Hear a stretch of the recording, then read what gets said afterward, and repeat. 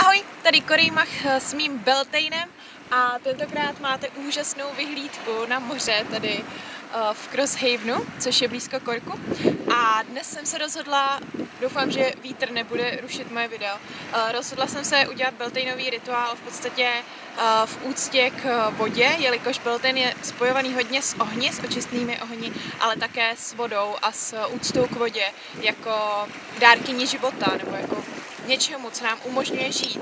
Takže jsem vzala svůj kotlík a vyndala jsem z něj všechny věci, které v něm běžně přenáším, spojené v čepici. A můj dnešní rituál bude jednoduše očista mého kotlíku a jeho magické nabití mořskými vlnami a mořskou energií. Takže tady slezu dolů k vodě, mám gumovky, ale předpokládám, že stejně si namočím aspoň kousek ponča nebo tak, takže pokud tam zažuchnu, tak se mi moc nesmějte, aspoň si užijete něco vtipného o Beltanu, takže doufám, že i váš Beltan je super, nebo byl super, že jste si užili pálení čarodějnic, májku a všechny věci s Beltanem spojené v Čechách a v českých tradicích.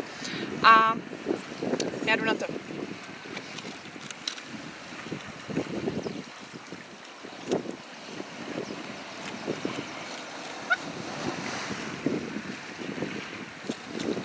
I'm not wet yet.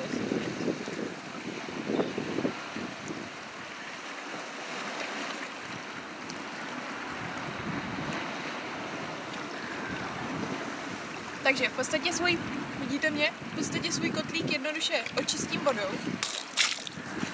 a nechám ho nabít vlnami. Nějaké budou.